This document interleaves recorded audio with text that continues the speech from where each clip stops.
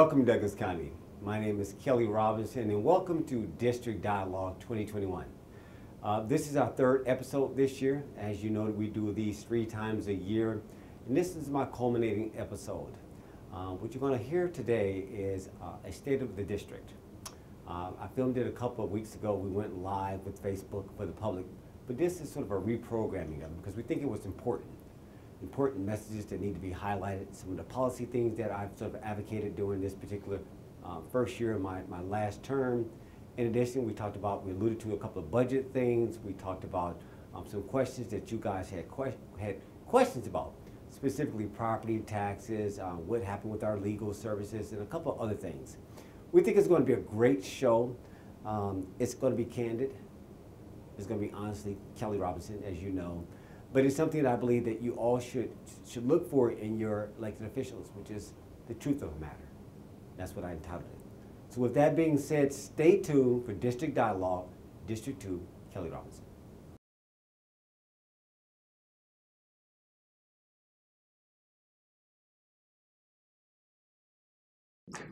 Welcome, Douglas County. My name is Kelly Robinson, the Commissioner of the 2nd District. Welcome to the State of the District for 2021. I had to take a moment of a pause just now to think about where we are in America. Some of the recent verdicts that just came forth lets me know that America is going to be okay. I have a conversation to have with you tonight. We're going to talk about the good, the bad, and the indifferent. We're going to talk about the past, the current, and our future. It's a conversation that's been coming for probably about, 13 years. It's something I've been thoughtful about, and how do I have a conversation of truth with my citizens? For those who have never met me before, my name is, again, Kelly Robinson. I'm in my 4th term, born in Cleveland, Ohio, moved down here when I was younger, and of course, grew up here in Douglas County my entire adult life. I'm going to mark that for 1990 for a reason, 30 years as an adult. I'm going to relate to my citizens about how long you've been here and your voice being amplified and being heard. So as I get into this story, I've got a couple of guests that's going to join me here in a minute, but I first want to give greetings to everybody that's paying attention. This is being shared across a couple of networks. I want to thank Douglas County, What's Happening for beaming this. I want to give greetings to my fellow commissioners that are watching this. Madam Chair, I'm sure that you're out there. Commissioner Mitchell in the House, thank you, sir, for all that you do. Commissioner Carthen, of course, Madam Ann Jones-Goddard. Still have to acknowledge District 4. Now, as a fellow commissioner, it's one of those where, my role is different than Madam Chair's, which you guys always have this conversation about. I am not the executive branch. I'm a legislator. You hired me to go down there and do a check and balance. So I need you to think. For those who've never seen me talk before, you've got a president and you've got Congress, right? You've got a governor, you've got the General Assembly, you've got a mayor, you've got a city council, and of course you've got a chair and the commissioners. My job is to check and balance. And 13 years ago, probably exactly almost 4 terms ago, you guys swore me in for the very first time. And what was important about that is that I am not a lifer. I didn't grow up in politics. I grew up in corporate America. I finished my entire corporate career in 11 years flat, from a customer service rep to running a $4.5 billion portfolio. I worked in 4 countries: Madrid, Spain, London, England, Hamburg, Germany, Tokyo, Japan. I've taught at Georgia State, the 4th largest urban university in the nation. I teach statistics to sophomores, entrepreneurship to juniors, and of course the strategy capstone class. But what's key about that is that when I took my oath, I purposed to sell myself out to my citizens. And so for those who never heard me, but I'm going to have a conversation with District 2. Because I'm going to let you in how I talk to my citizens, how I represent their interests. In other words, I'm here to serve as a fellow servant. I serve. I'm not here to be, look at me, look at my title, look at my vice chair. That's all symbolic. I'm here to represent the interests of the people.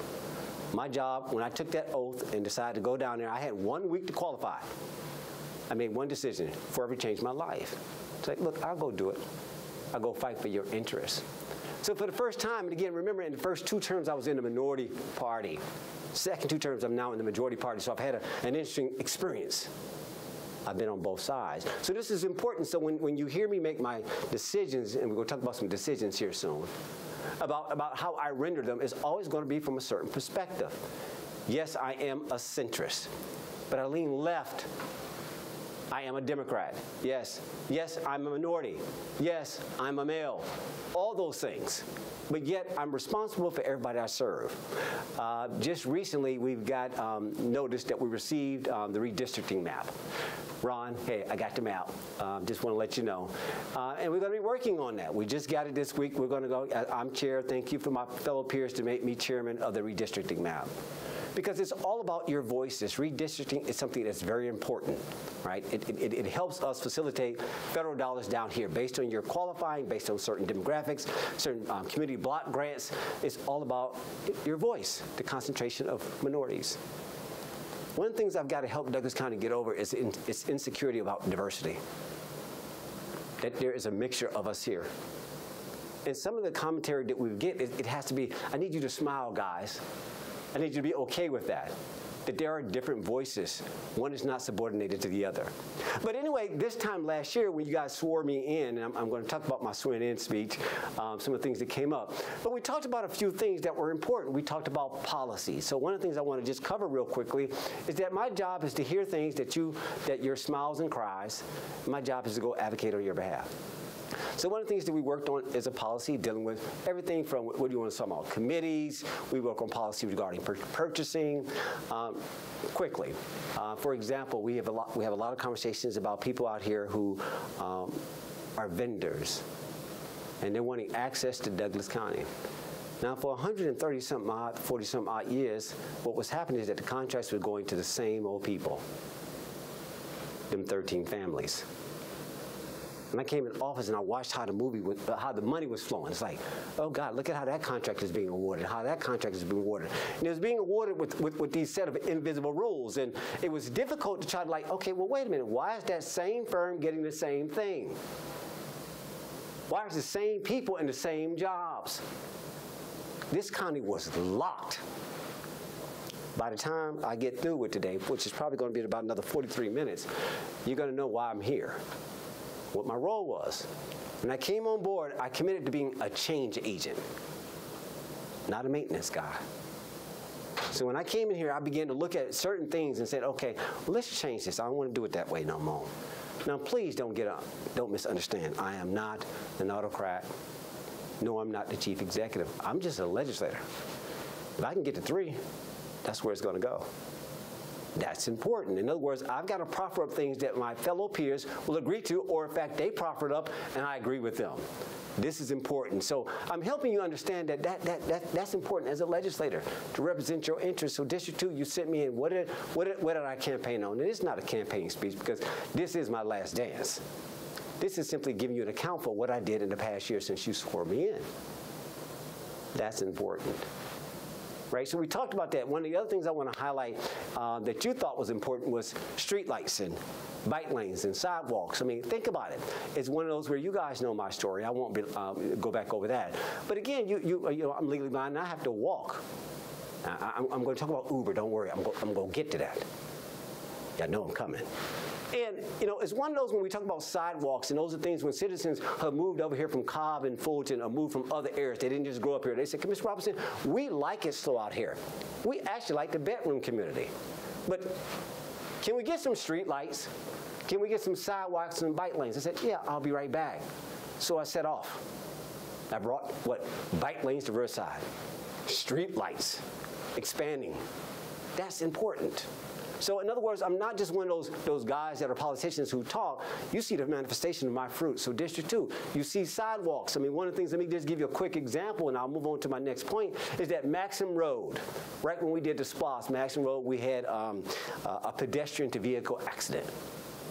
It was 2 o'clock in the morning, and you had this family that grandma's watching the kids, and you got a teenager, you got a middle-ager, and a young one. 2 girls and a boy, and they want to get outside, and they're going to go get some candy and stuff at the local grocery store. And it's 2 o'clock in the morning. Now, grandma's asleep, mama's at work, and so they sneaking out and going to go get some candy and chips. Well, the older sister runs across and she makes it. We talk about Maxim Road, the overflow from Cobb County, right? So what happened?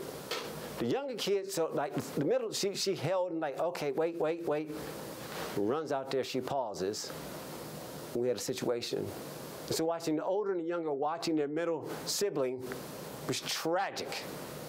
As soon as we heard about that, what did I do? It immediately put on a very next meeting that we're in our transportation committee meeting was to deal with that as far as an operation, safety. Just this week, I'm proud to report that Maxim Road has been reconstructed.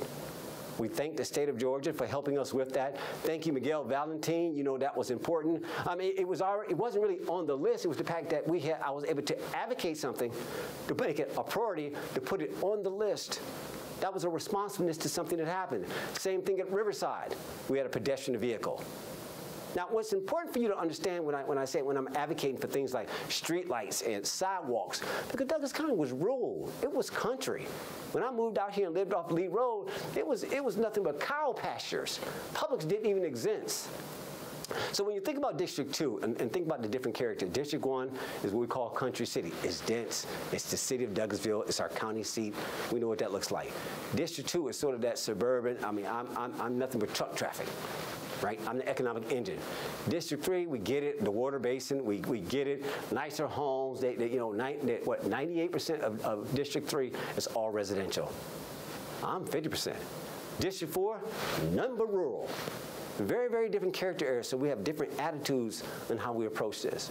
So I'm moving on, and when we talk about those things that are important to us, I mean, we talked about the policies. Okay, I could talk about that all day long, but we've got some things that we're working on. I want to talk about housing. We recognize that housing is something that's important. I've been championing more apartments. We don't have enough. Right? But we're talking about nice apartments with amenities and clubhouses where I live at and stuff. I mean, swimming pools. I mean, I got one of the most spectacular clubhouses more than some of these larger home communities. I mean, just beautiful. Right? They're different needs. My kids don't want to live in a big house. They're like, look, we like apartments. We like, the whole live, work, and play. It's a different atmosphere. So it's important that I have housing options that are compatible with everybody from different stages of life.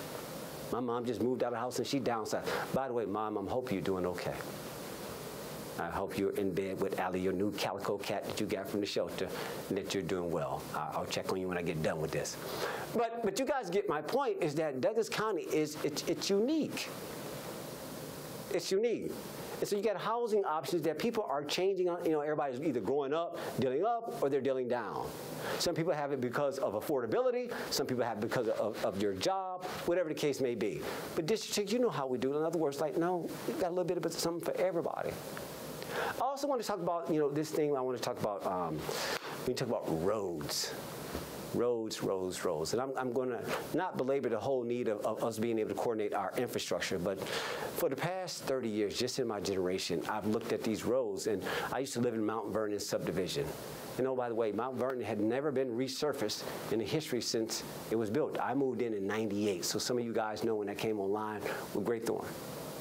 We just had a report delivered from our consultants yesterday that says that basically it would take 40 years for us to get to resurfacing your subdivision based on our current appropriations of dollars. Out of our $100 million budget, we spend roughly $2 million a year on transportation. So I need you to follow my math for a second. Our annual budget, just for easy math, $100 million. And we only put $2 million per year into that. Now how am I going to resurface 773 center miles with $2 million a year? This comprehensive transportation study that they did a very nice job of sort of quantifying how much it would take for the next 30 years for us to bring ourselves up to par. They said it would take roughly $773 million for local match. Now, if I got to take $773 million and $2 that goes into that, that's what, 30 years? It would take me 30 years and $773 million. But our SPLOST, and David will probably help me remind me, we do about what, $2 million a year. We generate about $25 million a year. I can't get there even if I wanted to. So what do? How do we deal with that? For District 2, for me, and this year, for our little small allocation, this is important. For District 2, I chose to take my little 6 miles of mileage, and as opposed to doing the normal maximum roads and lead roads, etc., I decided, with my own discretion, as each commissioner can, is to resurface subdivisions only. All right, so Brookmount, Mount Vernon, and Graythorne, in this upcoming cycle, all of you will have your subdivision resurfaced. Another campaign promise that was fulfilled. Because that was important, because you said, like, well, Commissioner Robinson, we're appreciative of when we come out of our driveway, it's all about curb appeal in effect. I mean, we got HOAs that are on us. We're going to talk about HOAs in a minute. We got HOAs, we got all types of things, but what are you doing about these roads? I got to make sure I don't step off this stage. What do you do about these roads? I had one citizen and one of my committee said, Commissioner Robinson, you've been talking about that jail and $150 million and stuff. When are you going to do something about them roads? Well, you know, that jail costs $150. You know, I could have done, what, at least half the roads with that alone. But you get the point. This is about priorities. This is about what's important. So for District 2, what did I do? I went out and I advocated on your behalf. You want the street lights? There they are. You wanted bike lanes? There they are. You want opportunities for procurement? Oh, we've created an atmosphere. I mean, thank you, Commissioner Carthen from the 3rd District, who in her very first term created a policy that allows us to expand and look at what we call disadvantaged business enterprises. And David Good, who was the facilitator of that, we appreciate that because it was something that, okay, let's break this up now. We'll appreciate the status quo, and please, I'm talking to everybody. And we'll maintain the status quo, but it's important to expand it as well. It's not going to be when minorities have an opportunity to participate in something and you hear an opposition vote say, don't you put your hand, like, okay, don't do that. It's about being fair. It's about being equitable.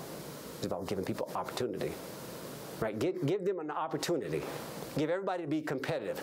Stop with the dealing your same friends, the same thing. But up until this point in Douglas County, everything was done through invisible rules.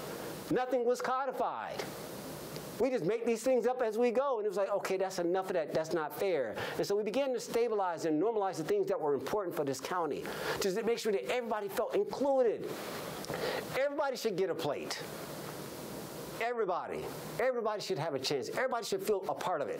Because one of the fundamental in District 2, you know how I am, one of my fundamental issues I had about being elected is I see these 12 families that almost pretty much rule this county. And 100,000 y'all have no clue of what's happening here.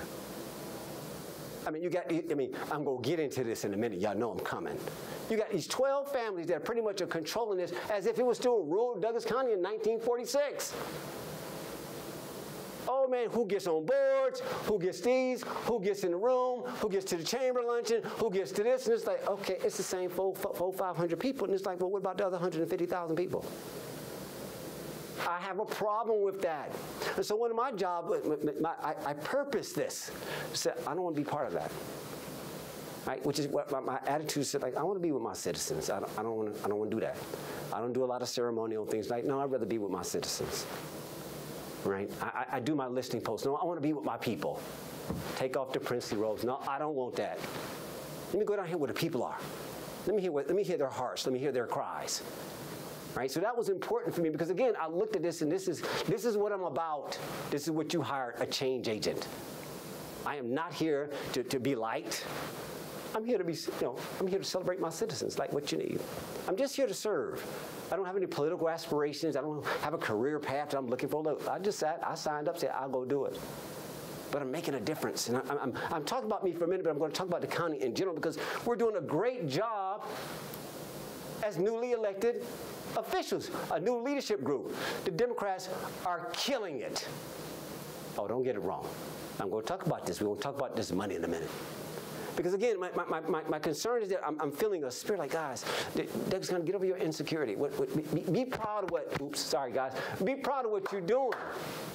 Be proud of, like, guys, we just stabilize this thing. I've yet to wait for somebody to come down here financially that can have a conversation with me and say that any financial decision we made is not solid. Oh yeah, let's talk about the money for a second. Because I think that's important. When I came in this county, we was going through the Great Recession. Put the jail aside. Y'all went and spent that money on that thing while everybody was asleep. You bamboozled the people. That was suspect. To the leadership who put that on there, it was suspect. And you overbuilt it. Y'all know how we do in District 2. Now, that thing, it was overbuilt. That thing is still 60%. It can hold, what, 1,700 people, and they barely have been over 600 people in all the years that we've had it open for. It's almost going on a decade. This thing will be dilapidated before you ever fill it up. And we talk about spending. Now, that's waste. Well, we can talk about Uber and $18 to get me down here to be able to be accountable for this, but then you're going to sit there and be silent about something that you overspent by $40 million. All right, okay, I'm going to keep going. I'm on time. I'm rolling here. But let's talk about this budget. Because, again, from a financial perspective, like, this was important. That's my background. So I'm looking at our peers. I'm looking at our financial. We're great accountants, but we weren't very good at forecasting. And we were setting these annual budgets based on emotional and politics of the moment. I just watched them. I'm just one vote. Now, I can say what I want to say, but it's just like everybody else has to agree. And if they don't, they do what they do. And so I watched us, during the Great Recession, they raised the millage rate by what? 24%. Now, y'all didn't say nothing back then. Think about it. Y'all going through the Great Recession. You didn't get a bailout. You lost your houses. Douglas County is built on what? 40% of our county are renters, not apartment. And so there's a false narrative that goes around sometimes. So I got to give some education. Say, okay, you guys went through this, and again, they built the jail during the Great Recession, and then they raised the rates 24%. You had no bailout? Oh, okay. The biggest raise in the history of the county. Not recently, but I'm going to come to that in a minute.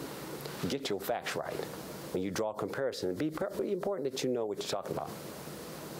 Right, so you raise the rates on them. All right, so you raise it. We set the rates where it's supposed to be. I challenge, like, okay, guys, get what you need.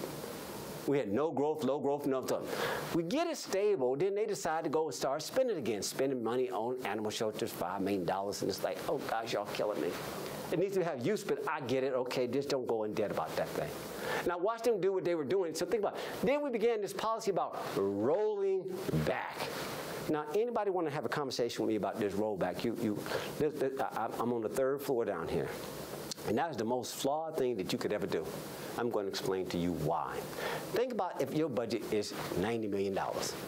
You got expenses of $90 million, and your revenues are $90 million. Just stay with me just for a second. So that's $90 million. So annually, you grow, what, 1% per year? Maybe 2, but let's just say it's 1%. So you got new growth, new revenue up, so now I'm up to what? 91. Okay, but you turn around and set your expenses, your budgeting process based on expenses. Ooh, you set a budget for 95, but your revenue is 91.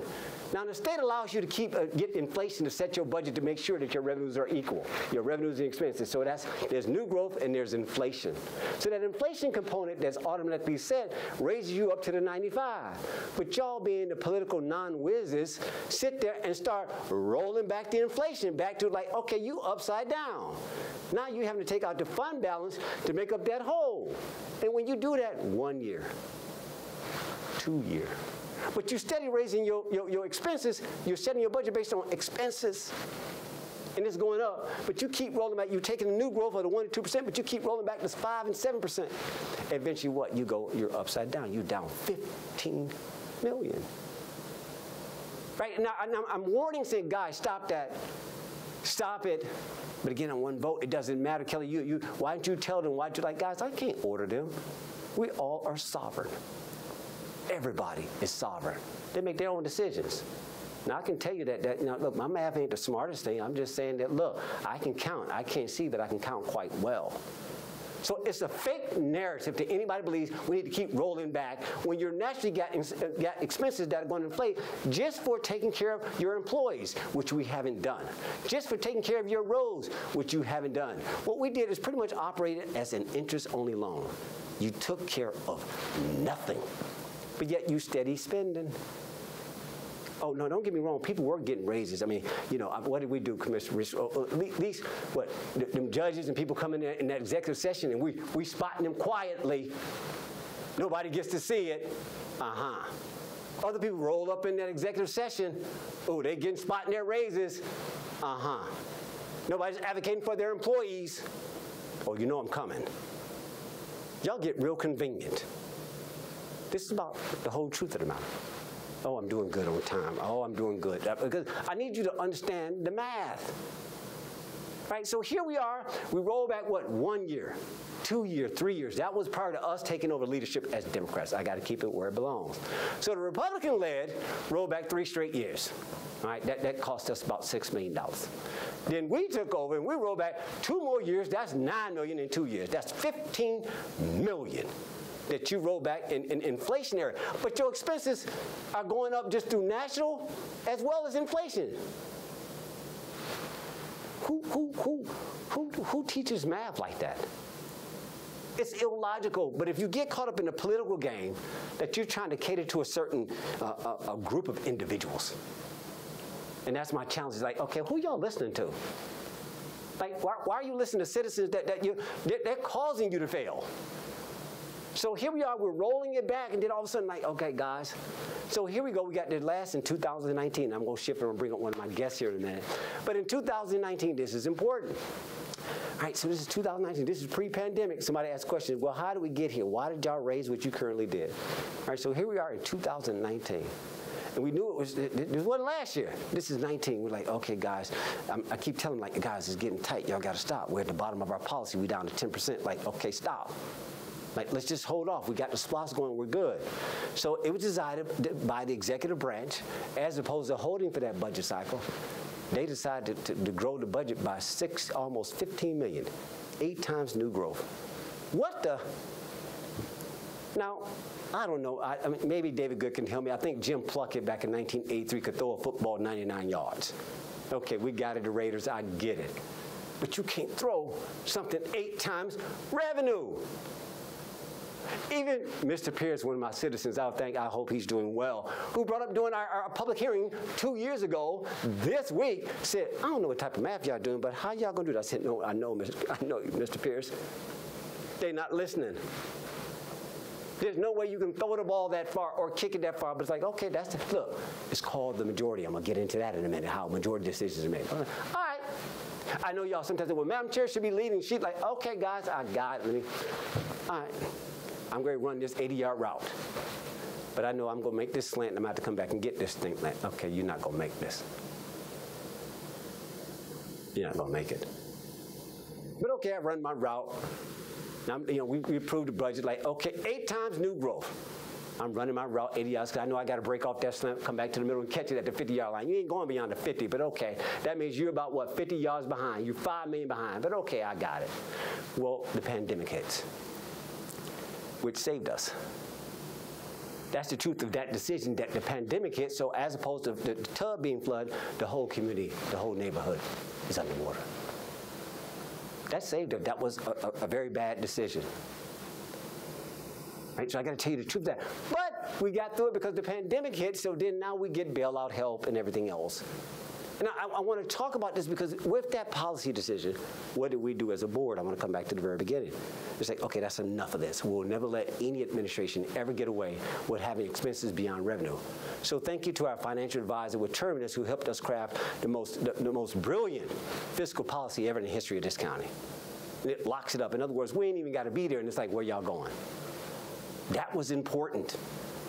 Right? It's about maturity. Like, guys, what are you doing? You can't run a county this way. But it's okay, guys. I got to deal with the heavy stuff because I'm going to get to the positive stuff. But that was important because those things that matter to you, that we made a decision such as that. But again, which one is it? Who's leading? Who's doing what? Well, I'm just saying, I'm just one vote. But I can count. I'm saying, guys, do the math. You're not looking at reality. And this is sometimes about elected officials. Sometimes it's when we get into what I call that star chamber, and it becomes, it's like it does corrode your thinking. It's like, okay, you get so, I'm this, I'm just this almost a demigodish type of attitude. Like, guys, y'all not using logic. And you're abandoning reason. And you're trying to cater, and you're doing theater and kabuki, and it's like, guys, you go out to hurt the lives of 150,000 people. What are you doing? You're giving them relief, but you're raising expenses, and at some point, you're going to call that note. That balloon is going to get done, and they're going to feel it. So unfortunately, this past year, when we had to put that fiscal policy in place, we had to raise the millage rate. We had to fix some historical. Both administrations are responsible for it. It's the policy about the rollback. Don't roll back inflation. I know Commissioner Mitchell is working on that. Thank you, sir. Continue to go down that path and work with the state to sort of deal with that. But in the meantime, guys, we had to correct some things. We had to get it on a stable footing. But again, thank goodness that the feds came along. And they bailed us out, unlike the last administration, which allowed us to get through this.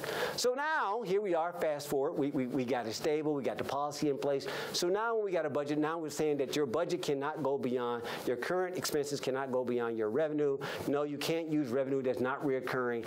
Forget all the fake math and all the manipulation of the spreadsheets and stuff. We stabilized it. So now we're solid. So here we are a year later. And so now we're just going through our current budget process, and I think we're doing good. $100 million budget really is about 104. 104 in revenues, 103 in expenses. We got to go argue and debate over about $1 million. We've got to sponsor certain things. But what's important to note is that we had to raise that rate. And I know my citizens, District 2, I know those fixed income, I know. Now, I won't argue the fact that, okay, what did we do with the relief that was given? Because the problem is that's on us. It's sometimes when you're in leadership, you knew better. You can't blame it like when they talk about the Great Recession and too big to fail and the housing. Y'all shouldn't have took those houses and y'all, no, I come out of banking.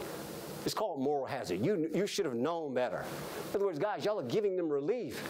And so they're getting used to that relief, and they're not adjusting themselves. But don't get all righteous about that stuff now. Right now, you're setting them up because now you got to put that balloon on them. That was wrong, unfortunately. And so we asked for your assistance, and we had to fix that. It was wrong, but we fixed it. And so you shared in that, and so now we've corrected that thing. So now we put it back where it originally was. So the 23% that we raised it against the 24 last time, it pretty much was what it should have been. In other words, my point was stop tinkering with the millage rate. You're not the feds. You're not good at this. And you're hurting the county with that. You're showing instability in your capacity to be able to put a monetary policy in place. All right, so we fixed that. So now I'm at my turn. I'm on the back nine now. So with that being said, I mean, it's tough. District 2, we did some tough things. But we had to correct some things because here's my problem. Why wasn't that in place prior to us coming on board? Where was our financial counsel prior to our efforts to bring somebody in? Where was our legal counsel? Where were some of the other things that should have been in place that would have helped us put some boundaries and some guardrails in place? I mean, unfortunately, why am I the guy that having to write my own policies? Right? So we're going to talk about our county attorney situation shortly. But right now, I just want to pause for a minute because I want to continue to talk about this budget, but we're going to come to that. And I'm going to invite David Good up here right now because, David, I want to also, make sure that we keep it back to what the citizens are here for, which is not only what I'm doing, but actually what they can see tangibly what has come to pass regarding them. So can you come on up, David, and join me on stage here, and let's talk about some of the things that are always dear to your heart, the SPLOST and stuff, and share with citizens regarding District 2, man. What have I done for them lately?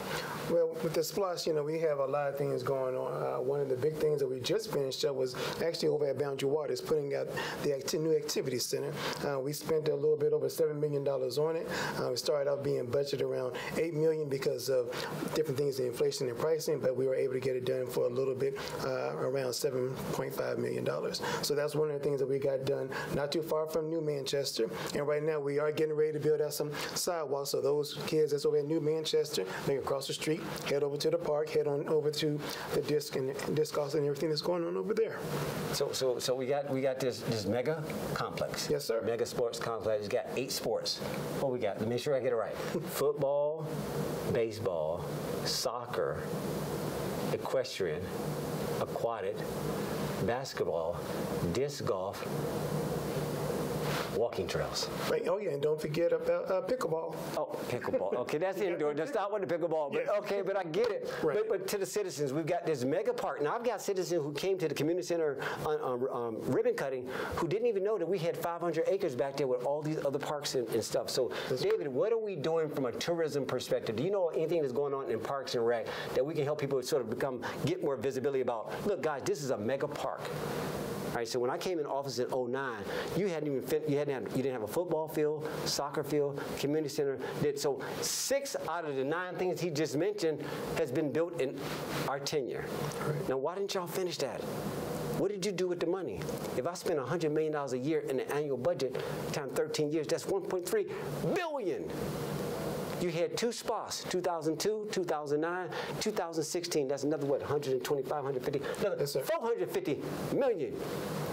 Okay, we're going to talk about the money and who getting fed in this thing in a second and stuff. And so, but again, $7.5 million for this community center. And so, what's in it? Tell me what the bigger things in it. The basketball courts. Well, there's 2 basketball courts. There's 2. Yes, basically, if you ever been to a college game, it's about the size of those college ones. There's actually a walking trail upstairs, and you also have a workout room that's overlooking on the 2nd floor. So it's 2 stories. Yes. And it's, of course, there's ADA compliance, so there is an elevator there to get people up and down. So you can either run up the stairs or you can actually take the elevator and get it up there. Yeah, no, I appreciate it. I mean, the community something is something that I'm going to go back to. Again, I got to make reference to the jail SPLOST, which was passed in 2009. The SPLOST ran from 2010 to 2005. So here we are. Commissioner Mitchell was on board by then, and one of the things we saw was while we're in the minority, we're like, they're not doing anything for the citizens. Now, Republicans, I get it, guys, but I get the self-preservation. I get me and not that and all this and how we want to do it. But look, man, that's too much taxation, man.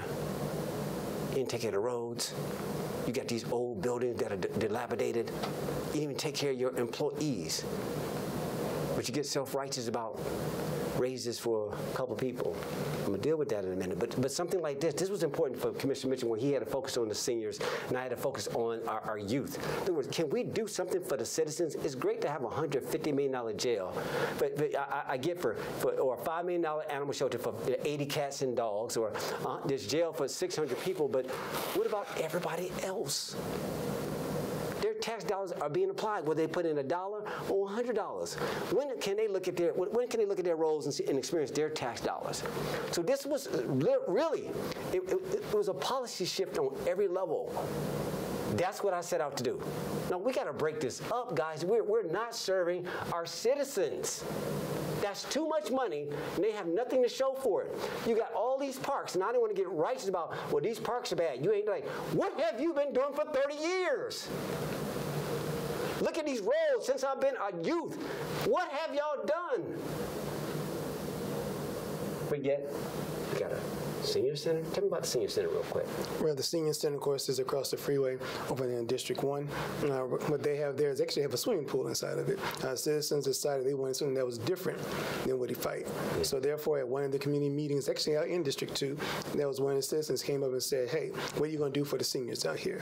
So that was one of the things that I believe, at least I know that both you and Commissioner Mitchell actually advocated for, was to say, hey, let's get a community center, let's get a senior center. In that senior center, not only do you have a pool, you also have a workout room.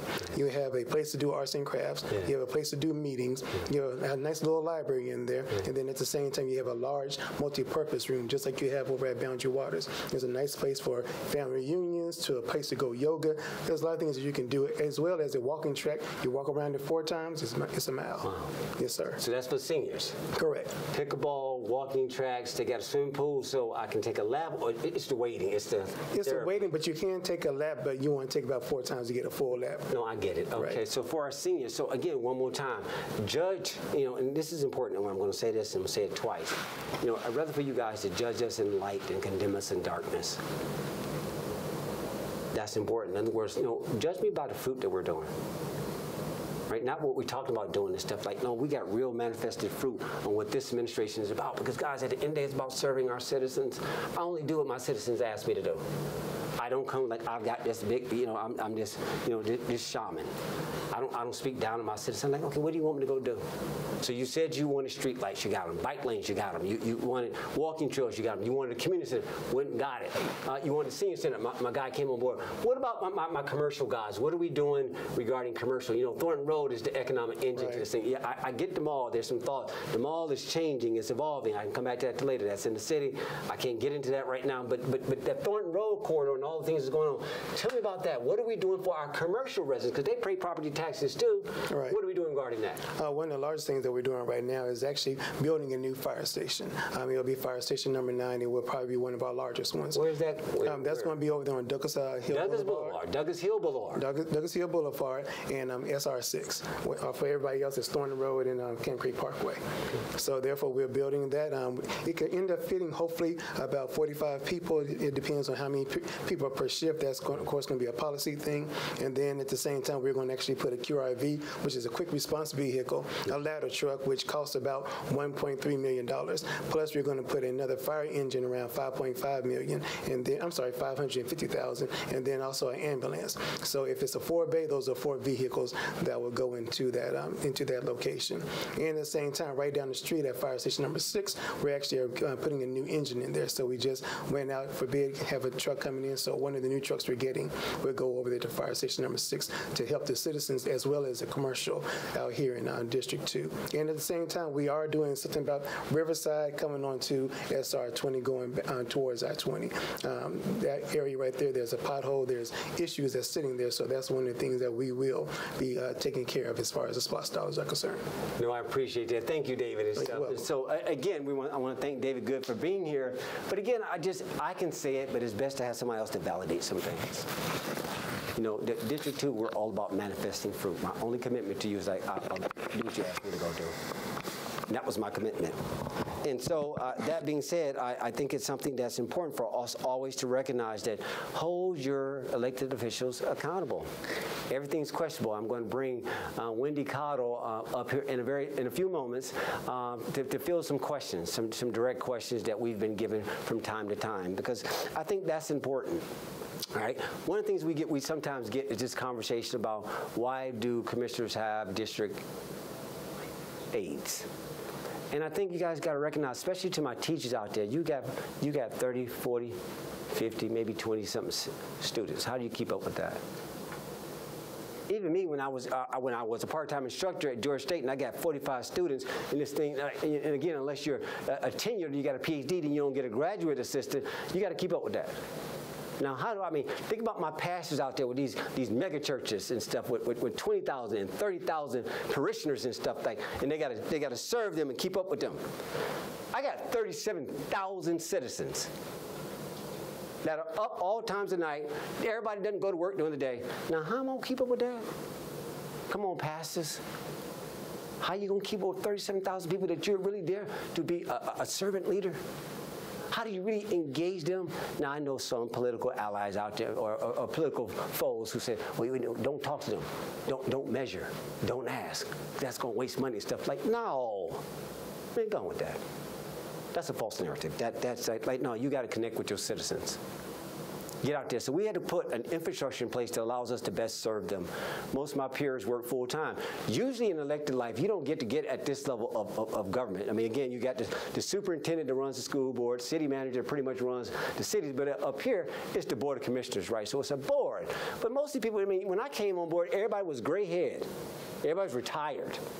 I was the youngest at that time as a commissioner at 42. I'm no longer the youngest, but I'm the oldest now as it relates to term. That's important. Because it's sacrificial, man. These guys got stuff to do. I got a little bit more time. I got a different lifestyle. But that's key. How are they going to keep up with this and really serve?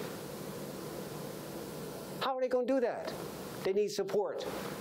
My citizen called me at 9 o'clock in the morning, Commissioner, I'm 90 years old and I'm tired of all this. I got to be there to serve them, not the next day, not 3 days later.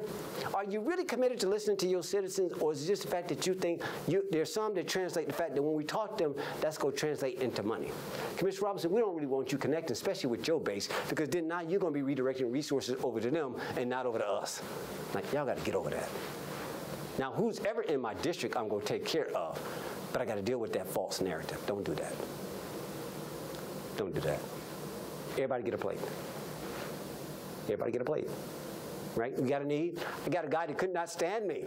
Oh my God, Madam Chair, you remember that the guy, you know, wouldn't talk to me in that meeting in your office stuff, pretty much called me every night. I wanted to just ignore me. But I want you to slow down the traffic on Riverside Highway at night. Okay, well, you know, Commissioners, you know how we do. Well, it's still gonna come to me, but okay, I'm gonna let you go ahead and have your moment. Right? In other words, like this dude, no, could not stand me. But I'm a neighbor. Oh, hated my guts. But, you know, I'm still here to serve. Like, I'm secure, man. I was raised by a wonderful mother. Like, you got me twisted with the wrong guy, wrong generation, but I got this. So the very next meeting, as everybody knows, I put it immediately into committee and put that, and immediately within the same year, it what came to pass. So my point is that, I mean, regardless of how you may believe and what your ideological difference, in District 2, I serve. I really don't care. I'm not here to be liked. I don't need Facebook. All that cancel culture, that false stuff, like, gone with that. That's the best y'all got. Let's talk about policy. Let's talk about some of those things. Let's debate the budget. Let's talk about those things. But the personal attacks, the things that you guys are doing, it really grieves me because, like, okay, y'all can do better than that. It bothers me. It doesn't. It's more like a righteous indignation. Like, and it's like, well, guys, y'all know politics is a contact sport. It hits back, right? Like, you don't want to poke the lion and he in the cage with you. Like, why would y'all do that? Like, politics is contact sport. But I'm saying, why are we playing like this? Why is it so sharp? What, like, guys, stop, stand down. It's like DEFCON 5. Down, down, down. Civility. Thank you, Madam Chair. Down. Y'all don't want this. Because you got two teams, and neither side really has fear of the other. Please don't confuse it. So the point is, but let's get along. I've been in the minority. I know how to work with the majority. I love working with Commissioner Mulcair. I was like, okay, Mike, let me go over here and talk to him. And we get into these big conversations. His door was next to me. He said, you're always demanding stuff. I said, well, you're always dictating. And we'd be like, we have a lot. And we just go off and we're happy. And see, I need some maturity. I need some mature communication, some mature comments. I'm great, man. Tear the process up, tear the proposition up. But the character stuff, man, that's some weak stuff, man. The way y'all talk down to the other elected officials, the things that you do. Like, it's so like, oh, man, come on, man. I get freedom of speech and freedom of press, but we're neighbors, guys. We're not foreign countries. I think that's weak. It's weak. It's really unacceptable, but I get it. Yeah, you can. We're going to keep moving, but, you know, maybe I'll say yes, maybe I won't. That's the power of the yes or no. Oh, okay, let me get out your way. All right, so sometimes it's about your tone. It's not what you're asking for, it's how you're doing it. And we got to shift this thing and care about one another a little bit more. And so I'm going to do this right, and then I'm going to just get into a question real quick. And so, Wendy Cottle, come on up. And I'm coming down on the backside. Is Wendy? Where are you at? Wendy, come on up. Wendy Cottle. It's Cavendish Cottle. Her name. We call her Wendy. My legislative aide. Welcome. Thank you, Commissioner. Good evening. Good evening, Douglas County. My name is Wendy Cottle, and I'm the legislative aide for District 2. All right, so we're going to do this a little bit different. So I'm sure there's questions and stuff out there. I can't see them. Y'all know I don't read Facebook, so we're going to do it this way. So annually, the Board of Commissioners, and we just started, so it's not annual, we started that we would pick a Citizen of the Year. Hint, hint, my peers, it's that time. Last meeting coming up. A citizen in which all of us would duly respectfully get to pick that citizen that personifies our district for whatever that is. It's not a debate. It's not anything. They get to say it. So since last year's Citizen of the Year happened to be Ms. Barbara J. Smith, we're going to field the questions that she sent in, and you're going to fire away. And I'm going to answer them as I flow. So, Ms. Barbara, thank you so much for your questions. And so, Wendy, read away. All right. My property taxes increased by $160 due to the increase in the millage rate. What plans are you working on to assist retired senior citizens on a fixed income stay in their homes? Oh, that's a good question. I mean, think about it now. I get non-seniors who you think about what, $160, and that's what divided by 12 is 10. I mean, that's $14 a month, $15 a month is. It's expensive, right? It's fixed income. I've got it in my family. They have to manage their money and stuff. And so one of the things that that's important for us is that for that $160, when we talk to our citizens, say, like, we're going to bring this senior center online, this youth center. It's going to cost a little bit more now. We're going to have to raise. Y'all know it's going to cost us. And so there was a cost factor in. So for our seniors who may have been exposed to that, yes, it was an additional cost at $12. But at least for that extra increase, where did it go? It went to something that you asked for. But what can we do? I mean, I'd like to have that conversation with my colleagues. Say, can we go to the state legislature? I know we've got a meeting on the next week. I'd like to talk about Commissioner Mitchell. I want to talk about some type of, is a homestead.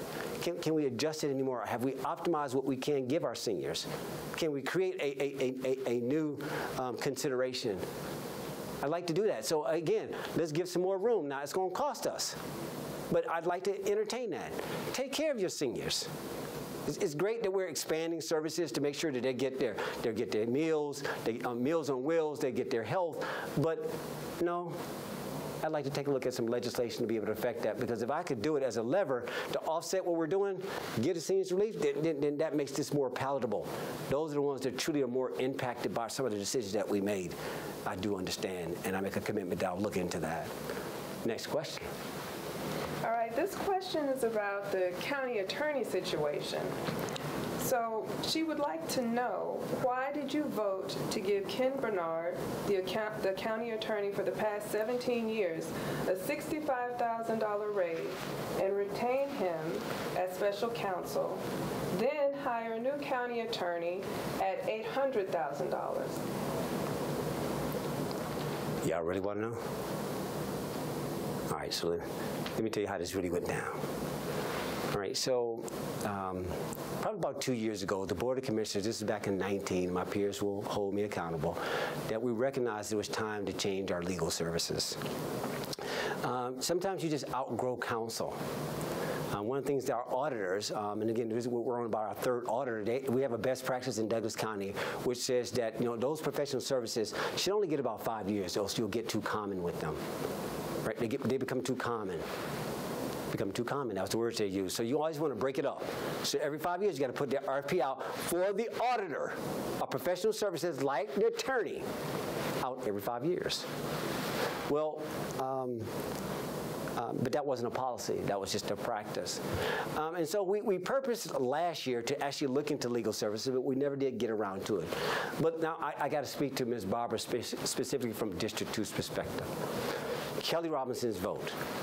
My problem is that I thought that I'll just talk about the firm itself became more of a power broker as opposed to being an attorney, almost like a sixth commissioner. It was too much influence, and it wasn't giving us what we really needed. It was getting in my way. It was obstructing. It's like, I appreciate you're a Republican, man, but you got to chill that out. Right? Don't try to turn me against Madam Chair, man, telling me I can sue her. Don't do that. I had a problem with that.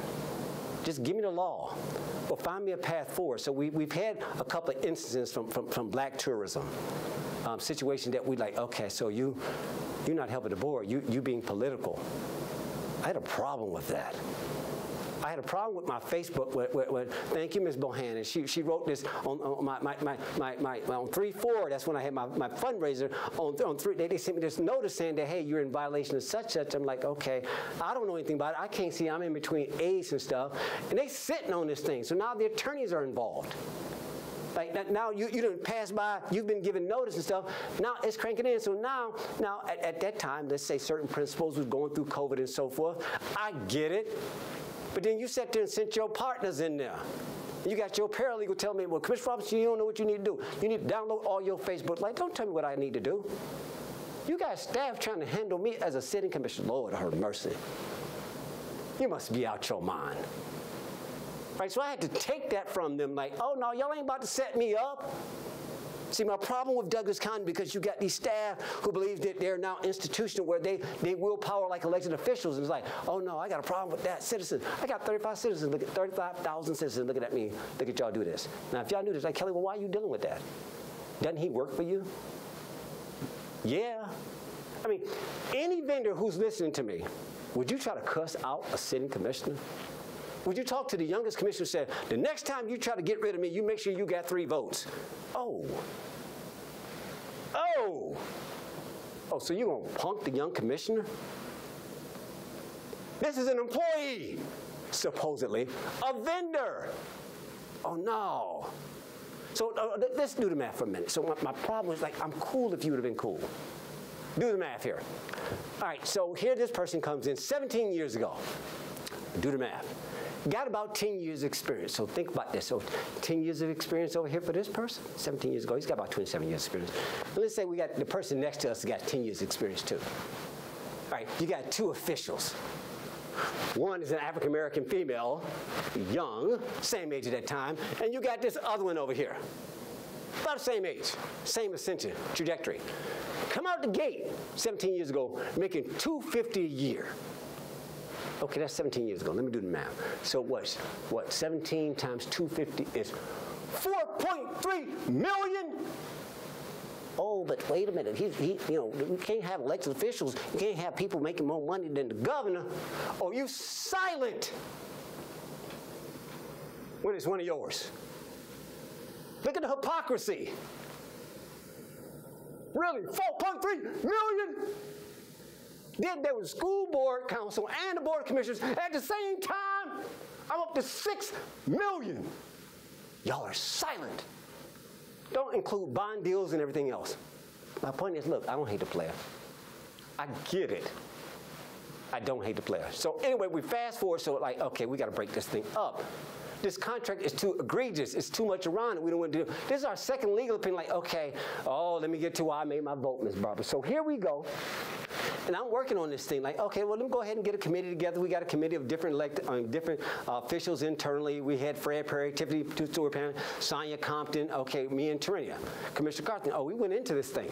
Like, okay, we're going to follow the process. Oh, they were saying, oh, it's illegal. It's wrong. No, don't lie. Oh, by the way, when we went through the legal opinion process, they realized, well, you didn't really even have to do that way. That was actually a great way. It wasn't invalid, but because the county attorney, y'all ain't got to do that. Oh, so what happened to that? That was foul. It was illegal. That y'all didn't know nothing about this. This is about my integrity. I'm coming, Ms. Barbara. No, we did this righteously. We evaluated all the firms, 1, 2, 3 years. 1, 2, and 3. We evaluated 5 firms, 3 firms. Okay, we did the oral presentations, and so that's what it was. So now we come down to the vote. Now this is the moment. So here we are. You got 2-2. Y'all remember the big debate? Me and Terenia was like, no, let's break this thing up as is. Let's just go with what we selected. You got the other 3, they had difference of opinion. But they weren't together. They just always landing on, we don't want to do nothing. Totally different. Like, all right, so you got really, Madam Chair and Ann were really on one side and me and Terenia on the other. Commissioner Mitchell was just sort of on the corner. He honestly was. You saw it. He's just like, okay, this is not going to play out very well. But okay, you got to take a position. So here we are, we're going through this whole fight and stuff. So guys, look, it came down to like, look, we kept stalling. You need 3. It doesn't matter what. We need to change this. This is not in the best interest of the county. There's no way you can feed on this system. And don't talk about the $700 million, what was it, 700,000 budget that was being fed to all the friends behind this that the Board of Commissioners never got to solve, ever. The Solicitor General was like, why y'all don't even know who getting this stuff? No, we just get a bill and stuff, and this stuff just goes out the back door. He has that type of autonomy. So there was some historical, like, okay, man, you breaking this thing off like you got equity. So it's just time for change. I get it, but I got to be accountable to my citizens. So Ms. Barbara, I'm like, okay, so here we are. We're divided. We're split. So here I am. I'm like, okay, we're not going to get nowhere. The 3 of them, they were the majority. They didn't have to do nothing. That contract was going to re-roll back in automatically. Didn't matter how bad it was. Did not matter. It was going to roll back in. So then they said, okay, well, let's give a consolation prize. I'm saying, oh my God, Wendy was there. Like, okay, they began talking about a consolation prize and let him, like, okay, like, I get the contract. I get it, guys. But $300,000 special counsel. Oh man, I get it. Now y'all giving him the job. This dude's gonna get $26,000 to be sitting on the phone just waiting for us to call us on retainer. I get it. But okay, I need 3 votes. I don't have 3 votes. So what do? walk in Madam Chair's office after our, the day after whatever, the last election, not yesterday, but the prior election 30 days ago. I walk in the office, I'm almost finished, guys, because I need to get something out. So I go into the office, and I said, okay, so Madam Chair, we said cancel this contract. Okay, all right, cancel this contract immediately. Okay, install this person as this. Okay, now this is what you said, right? Okay, all right, now we're going to award this contract to these guys, and we're going to do it at this rate. She said, okay, Commissioner Robinson. Okay, I said, now, you're the majority. This is what you said you want to do, right?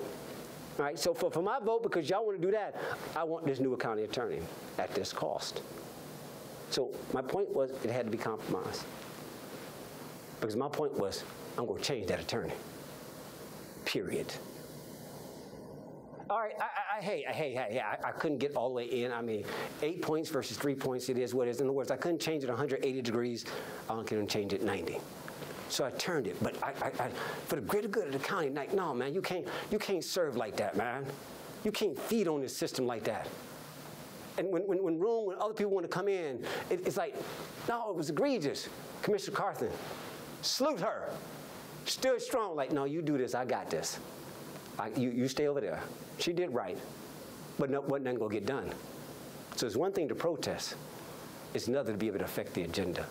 And sometimes you have to compromise. And respectfully, the board had to do what the board had to do. We will move on. We're fine. But please don't get it wrong. Yes, I had a problem with it, but sometimes that's life. Some of you guys are military. You understand war. You understand how things work. But in essence, to get it done, we could have kept stalling. The three didn't have to do nothing. They had a majority. Like, I'm not doing nothing. I'm not moving. And to see them in executive session, well, you go. You figure out who's going to do the motion. I'm like, okay, get me out of here, guys. Y'all won't even make a motion. So it wasn't going to work unless I, Kelly Robinson, stood up, took the leadership, like, look, this is how we're going to do this. Right, so I put it down on the table. I said, Madam Chair, just call the vote. She's like, well, did you go talk to her about it? No, I ain't talking to Ann. That's your job. That's your majority. You go do it. This is what I did. All right, so she agreed. She made some wordsmith. I gave it to Wendy. Wendy put this on their desk, and it went forward. So my point being is my vote was just to break the tie. It was like I had to push the three of them to action. We're going to break this up. They could have said no. It went forth like it was. So somebody told me, Commissioner Robinson, you ain't got 2 votes. Well, I think I worked out with 4. Don't never tell me what I can't get. That's to the cheap seats. All right, next question. Let's keep this moving. I got to wrap up. Yes, this is the last question because we're at time. This is about the probate judge. Ms. Smith is concerned that the county is using taxpayer money for her legal fees. Can you give more insight into this? All right, that I can't really speak to. And I'll answer this way, Ms. Barber, because that is an active situation as relates to our probate judge, and I'm not able to speak to it. But what I can speak to is a single point that was in the media talking about her payment. Now, just like with me, the Board of Commissioners has what's called public official liability insurance. Now, again, if you throw a rock at me, I get to defend myself vehemently. Now, I get to say, well, Commissioner Robbins, you spent too long. I didn't spend nothing. You can't pull a gun on me and think I ain't going to respond. Don't get it wrong, Douglas County. You know that thing was foul. That was a little, I don't even use Facebook, but I got to defend myself, and you cost the taxpayers $200,000. There was no judicial decree. We settled it. Now, in this matter, since we already had 2 people, public officials, who already had used this, I was the 3rd. And so it's like, okay, guys, this is like any other bill. I mean, you got the sheriff's office. They get in trouble for all types of stuff that because of deputies, we get sued. We have to get insured. We have to take care of that. That's that life. So here's what happened. Now, one more time, last story. So here we go. We're coming into executive session. So now y'all know as Board of Commissioners, we sit there and we're like, okay, staff tells us that we need to go into executive session, personnel, litigation, real estate. So we don't really know until we get in there. So they tell us we got this situation. All right, we get in there, so we're listening. And they bring up this whole matter about this bill. I don't know, about $10,000. And you got staff, you got the county attorney, county administrator, all types of stuff, Matt Laverne, the risk manager, and they come in with this narrative saying, well, we think that we need to do something about this, that we can't really pay this, that well, really it's up to the Board of Commissioners. And all right, so I'm like, and I'm listening to the story, and I'm like, wait a minute. This is my response, and Commissioner Mitchell will know it. I said, why are we talking about this? This is administrative. Pay your bills. They told me, well, this seems to be personal. I said, based on what? What have you read? And my point being is that you have staff shenanigans that plays politics. And my comment was, we're not about to get involved in this with Judge Emerson and Judge Peterson with this war. We're not puppets for this old guard. So it was no consensus, Ann, to say how we do it. It's like, okay, county administrator, pay the bill. If she submits something that's wrong, that's fraudulent, then she has to deal with that. So we kicked it out. It's like, okay, remand that thing back down. That don't belong to us, and we moved on. Tell the truth, guys. Stop with these fake stories. That's my problem. Yeah, I know I tend to be vocal, but you guys need to know that. All right, so I'm going to thank you, Wendy. We're good to go. Where did Wendy go? I'm here. All right, I thank you so much. I'm going to close this out. That's my last one I got. Thank you, Wendy. We're good to go. I lose her. She loses me all the time. All right, so I'm going to close this out because I had to say some things. But in closing, guys, Douglas County, beyond the politics, beyond the shenanigans, we're doing quite well. Don't get me wrong. All 5 of us, pound for pound, I'll take on any other commissioner. I mean, the problem that we have when we go, look, I was in Chicago on behalf of, I went to a dinner with all these chairs and stuff, Fulton County, Cobb County stuff. They had this, I mean, I'm sitting at the table with the guy that ran House Bill 170. I mean, there was Shirley Franklin, Cobb County. I mean, everybody in there, and we're talking about, you know, infrastructure stuff. Then I'm out in Austin and stuff with the chamber stuff, and those guys and what they're doing and stuff. And we're doing a great job and stuff. And we're looking at them benchmarking. And I'm out there watching these communities that are equal size, like, okay, guys, we're not very proud of ourselves. It's almost like we have an insecurity. Guys, you know how good we're doing? More than Mercedes-Benz and SunTrust Plaza, what we got on Thornton Road, it's just, we're killing it, guys. What we're doing with the Lee Road expansion and stuff, and thank you for that master plan and for that referendum for that TAD. And we're about to come online with this master plan community with mixed use and got all types of commercial. And we'll say, guys, we're about to shape this thing and take it to a whole nother level. In other words, be conscious about what we're doing. We're tapping into what the citizens have to say. We're only responding to what we're doing, but sometimes we get so caught up in the politics that we don't know how to wield the power that we use. And so my job is simply, and I bring this full circle, that I really do. I love my citizens. I will fight for you. I'll fight for the people that work here, that want minimum wage. I advocate for that. I fight for the sheriff's office. Y'all want a pay raise? I advocated for one back in, 14 for 7.5%. I'm advocating now for that 10 and 5. I don't back down. Like, look, I'll work with you. In other words, like, okay, it's too sharp, but guys, we're doing doggone good. We're killing it. We're very proud, like we're positioned. We got stable money. We've got a strategic plan. Thank you, Lionel Savage and Lionheart, for what you guys have done for us and stuff and helping to shape the plan. Thank you, County Administrator. Appreciate your service. Appreciate what you're doing, getting this organizational structure, find out what our true gems were, getting the right people in place. We're doing an excellent job. But now we got to lead for the next 150 years. And while I promise you this is my last dance, I'm going to make sure that we will make those policy changes and make sure that we make wise financial decisions, that we're incorporating your choices and stuff. And guys, this is going to be a place that you're going to be very proud of. Why aren't people coming to Douglas County to benchmark us? Get my tourism going. Get my museum going. Get some attractions in here that will allow people to come up in here. Like, be proud. The board has held nothing back from anybody. Like, look, we'll spot you. Mental health, we got it. But come on, guys, let's work together. Let's tone down the narrative. Now, District 2, this is how I do. You know me for 4 terms. I am not Obama. That's not me. Shout out to Andre Dickens. Yo, you know, Lanamera. Great. Not that guy. I'm just Commissioner Robinson from the 2nd District. I'll fight for you. I'll advocate for you. I'm that guy. I have nothing but love for you. I respect my peers. I don't mind going to battle. We learned how to coexist. Me and Commissioner Mitchell was like, no, don't let him be now. You got to respect his choice. And that's the thing about knowing about our decisions we make. No matter as mad as you may be, you respect their decision. They're sovereign in how they make their wielding. So with that being said, I share what I share from a place of passion, because there's some things that we need to get out. Citizens, it's okay. Just like up in the infrastructure bill, there's certain things that those congressmen, those senators, they don't like in certain bills, and certain things happen. Hey, you can move with it or don't. But at the end of the day, you got to move forward. So I'm asking the citizens, like, look, we're okay. We're in a great place, right? We're in the right spot. And I ask you to stay with us as we lead us going forward. I know there's some changes. Madam Chair will come out with her state of the county in the beginning of the new year. I've got some exciting things I've got bringing online regarding entrepreneurship and financial literacy. I mean, there's a lot of things that we're about to get going, but we had to get through that turbulent time, that time in which we had to sort of navigate. We had to sort of like, you know, they call what they call them forming, norming, storming. All right, so we just had to get through that forming. New leadership like new money. We had to get used to wielding and driving the ship. We got that out the way now. We're about to roll this thing. So with that being said, ladies and gentlemen, that's all I got. I mean, that was good enough. This was just a quick state of the district. In other words, District 2 is well taken care of. You can come look at my agenda at any time to advocate for my transportation committee. You can call me, reach me, call Wendy, reach out. I'll give you whatever answer you need. But at the end of the day, I really care about you. I'm committed to you. And again, if you judge me from what I campaigned on, I've actually done everything in my first year. I got 3 years to go in this last lab. With that being said, ladies and gentlemen of Douglas County, District 2, I want to thank you all for such, I know it's a little long, but I want to appreciate you for tonight. I had to say some things because, again, some things are questionable. I only ask in love that we change our narrative. We begin to embrace each other, and we begin to move forward. Ladies and gentlemen, good night. What a show. That's the first time I watched that since I aired it last month. Again, Kelly Robinson closing out his district dialogue for this particular year. Hopefully it was entertaining, it was educational, and it was informative.